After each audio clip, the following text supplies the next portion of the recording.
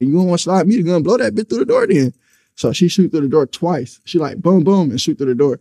And then they left him. They left him like nobody shooting through the door, nobody kicking. You would think like if you go on, I ain't gonna say if you going to go do something like that, everybody gonna be on tack, like especially if y'all call yourself family or whatever.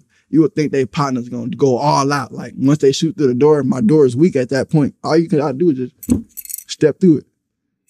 Like they didn't do nothing. They just completely left him for dead type shit. So I'm like, oh, they scary. Like that's when I knew I had the edge over. I'm like, oh, they left him. I don't hear nothing no more. Like we no fucking hospital, boy. Your ass about to fry right here. And if they come save you, then they come save you. If not, then your ass toasty. You're gone. Last day, last supper, whatever the fuck he ate before he came there, that shit gone. So that was pretty much of that. After that, I rushed to the hospital. Well, I go down, I'm trying to stuff everything in the car, and my son wake up. And he see it.